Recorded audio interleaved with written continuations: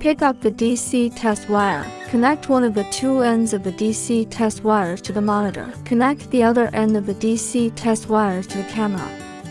Connect one end of the DC test wires to the cigarette lighter adapter. Plug the cigarette lighter into the power outlet. Press the red button. The red button lights up. The monitor lights up and the image appears on the screen. Press the N key to enter the menu mode. Press the M key to enter pairing countdown. Turn off the camera's power and quickly turn on.